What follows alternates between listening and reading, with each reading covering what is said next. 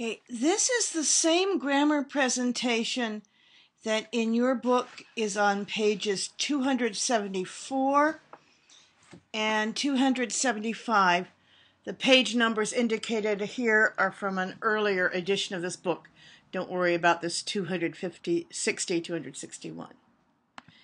And we're talking about gerunds and how a gerund can do all the same things in a sentence that any noun does. So here we have sentences where the gerund is a subject. Kayaking involves some risks.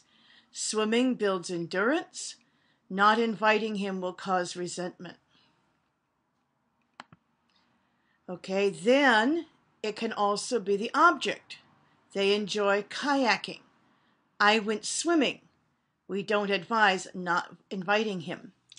I'm going to stop just a minute and let's look at kayaking so you know what this is about. I'm going to do Google Images and kayaking.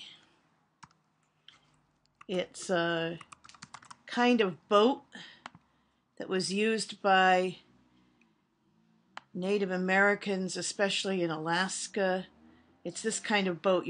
It's really basically one person usually. This one shows two, but it looks kind of like that.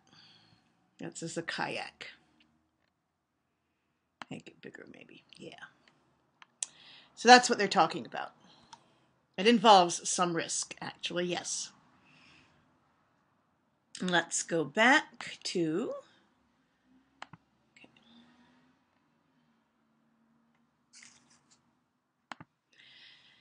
and then it can also be the complement of a verb. Remember, when the verb is a linking verb like is, are, we talk about a complement and not an object. Okay, my sport is skiing. His problem is not exercising, and look at how the negative happens here. I put the not before it. Okay, and then an object complement can also go after a noun. He spends time reading. She found him not working. This came out kind of funny.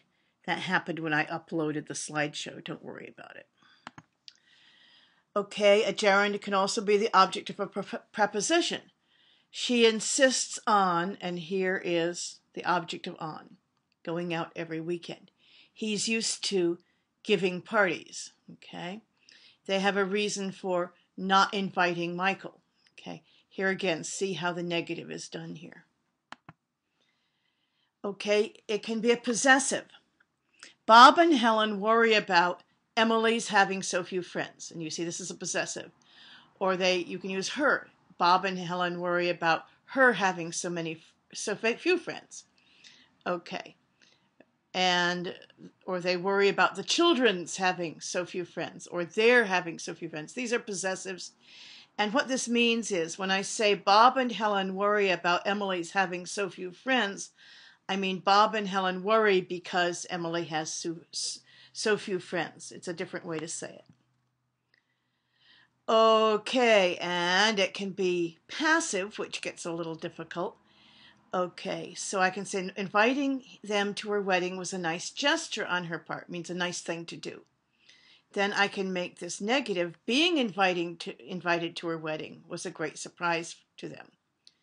So here is an active, and then it becomes passive here. Having invited them to her wedding made her feel good, and then it goes passive. Having been invited to her wedding was a fond memory for them.